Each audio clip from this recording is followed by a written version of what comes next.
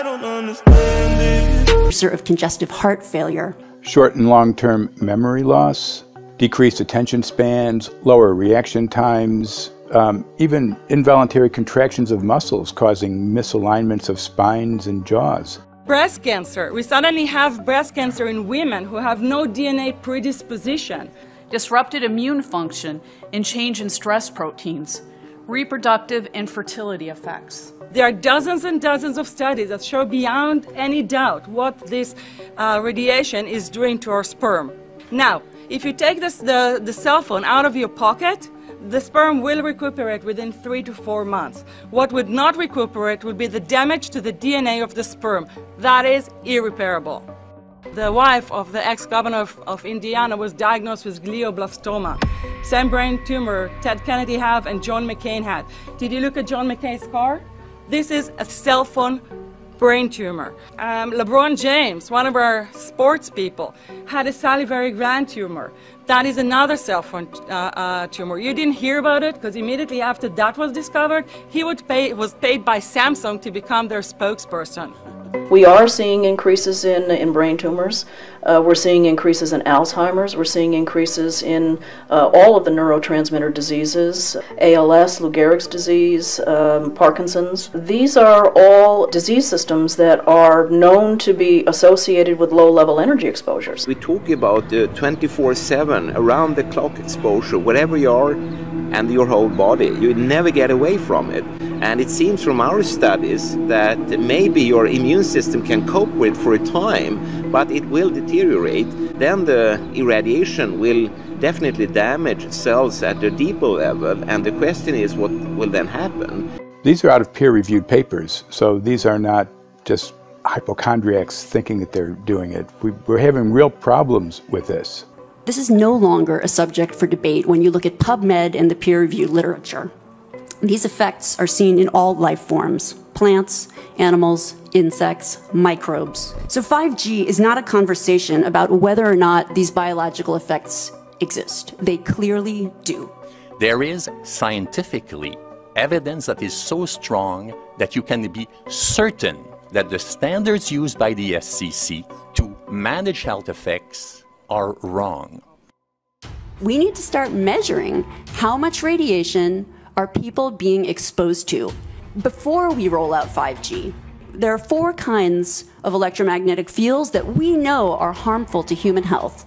So radio frequency radiation, magnetic fields, dirty electricity, and electric fields, okay? Our exposure, any given person, and all humans are affected by EMFs. What is our exposure in a day? It's not one cell phone. It's cell phones, it's multiple wireless networks, it's smart meters, it's cell towers. It's this sandwich, and it all adds up. The data we're going to look at are all published science, testing results, or public standards. At the bottom end of the radiation scale of what's called power density, or signal strength, is the minimum level at which cell phones will work, which was found to be 0.2 billionths of a microwatt per centimeter squared. Pine needles were found to age prematurely at 0.000027. At short-term exposures of 0.05, children aged 8 to 17 experienced headache, irritation, concentration difficulties, and behavioral problems. 0.1 is the biobiology or building biology guideline for extreme concern. 1.0 produced sperm DNA fragmentation and a decrease in sperm viability in vitro. Also at 1.0, the science shows the following bodily effects can occur: headaches, dizziness, fatigue, insomnia, chest pain, difficulty breathing, and indigestion. 2.5 saw altered calcium metabolism in heart muscle cells. 4.0, changes in the hippocampus affecting brain memory and learning. And at 6.0, DNA damage in cells. So where are smart meters on this list? Electrical Power Institute in December 2010 measured a single Itron smart meter with pulses up to 7.93 microwatts per centimeter squared. Our own testing indicated approximately 8.0 with 1 meter. These tests are at a close distance, approximately 1 foot away from the meter, but an infant's crib could be just as close on the other side of the wall where the meter or bank of meters are installed. Even though there are all these known health effects at levels far lower, Switzerland, Liechtenstein, and Luxembourg see fit to set the standard at 9.5. And China, Poland, and Russia, 10.0. This is the same level at which behavior has been altered, producing reflexes of avoidance following 30-minute exposures. A room of 12 smart meters, very common and even a conservative number in an apartment building, tested at 19.8 microwatts per centimeter squared. This is hundreds of times higher than levels which clearly indicate harmful effects. So how can utilities and governments get away with forcing these devices on everyone? This is how. In Canada and the US and several other civilized countries, the safety limit is set at 600 to 1,000 microwatts per centimeter squared. This so-called safety limit is literally tens of thousands of times higher than levels which are known to damage health according to peer-reviewed published science.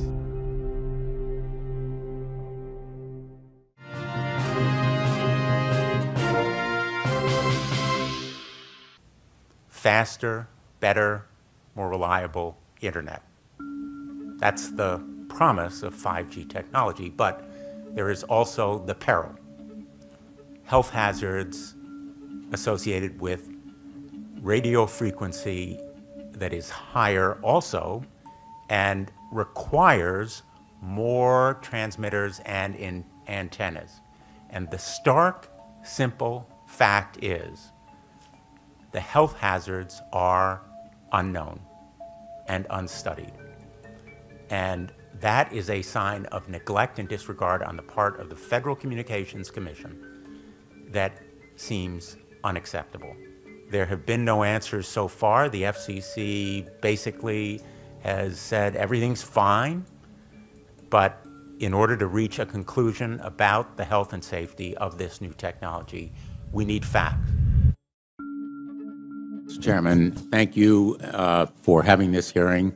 5G, as you well know, also uses higher frequency waves that don't travel as far and will rely on a network of hundreds of thousands, potentially millions of small cell sites. And the question then is, are there any health implications, any public safety implications to those additional sites that are likely to be located close to homes, schools, workplaces, and closer to the ground?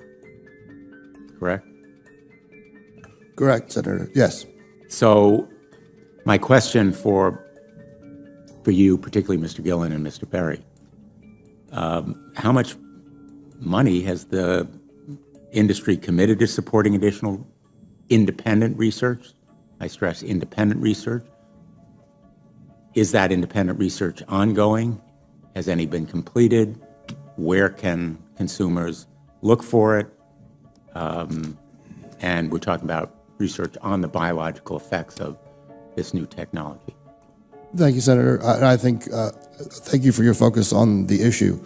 Safety is paramount, and as you alluded to, we rely on the expert agencies, we rely on the findings of the FDA and others as to the requirements to keep all of us safe.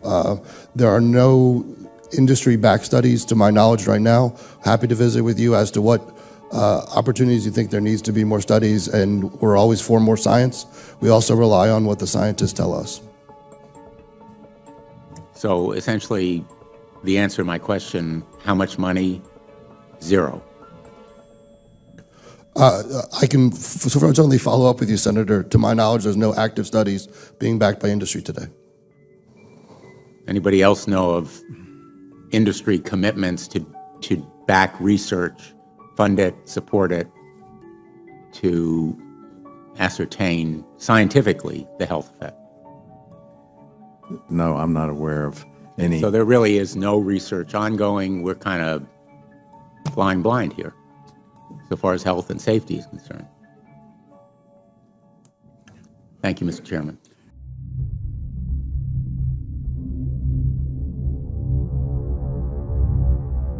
You're a trained medical professional. Yes. We don't have one on the panel.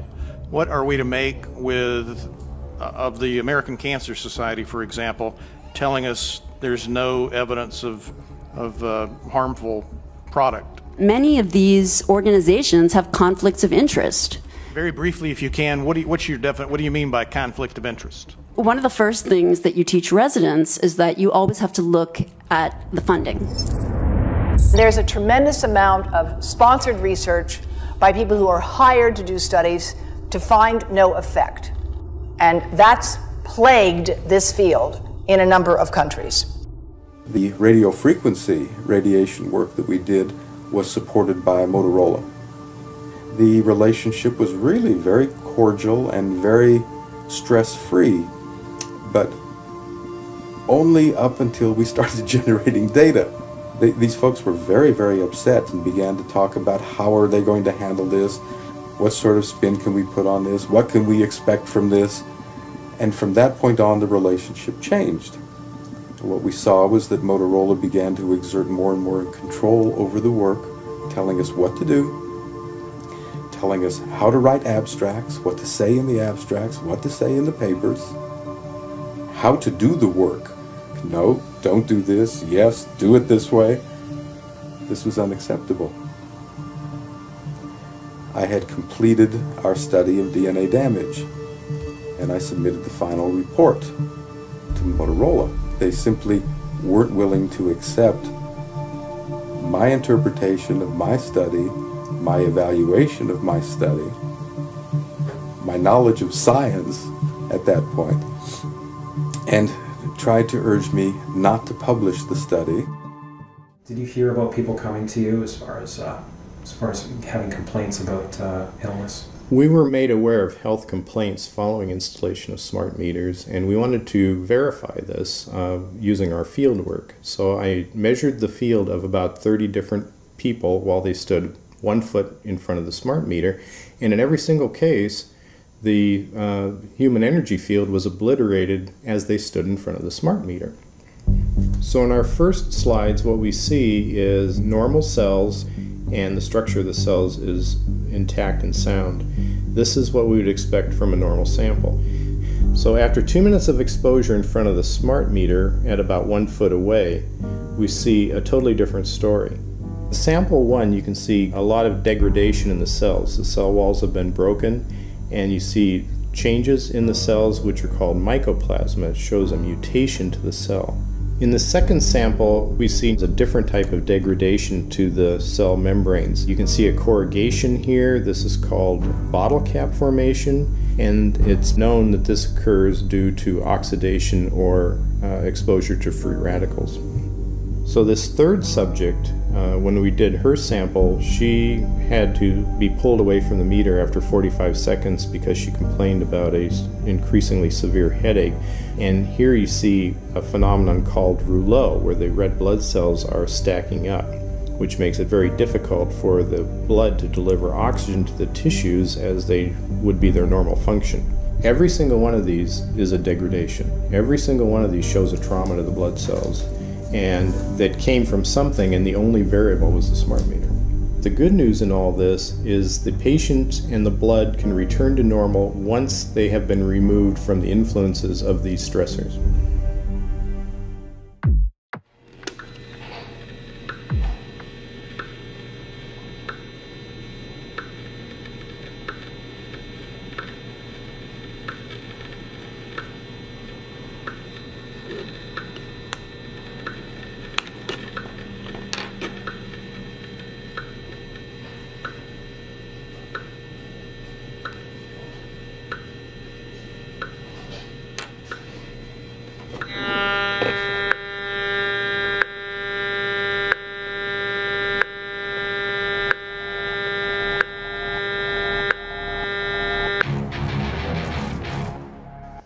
Some of the effects that we can look at, well, one thing is just our regular Wi-Fi, 2.4 gigahertz. That's in the same range as microwave ovens, which are also called radar ranges, because that is radar. 2.4 gigahertz is interesting. It's not the peak absorption rate in water for microwave frequencies, but it's at a point where it allows full penetration, because if it came in at the peak, it would prevent the insides from getting warm. So that's with basic Wi-Fi. Now when we look at 5G, 60 gigahertz, this is what they call active dispersal sort of weaponry just keep people back. It burns the skin. It doesn't penetrate, but 60 gigahertz is the frequency of oxygen molecule absorption. Since they have electrons that they share with each other, what we breathe is actually O2, pair of oxygen. So being bombarded with 60 gigahertz could very well impair our oxygen absorption rate in our body, and thereby the whole basis of our living system. Martin Pall says,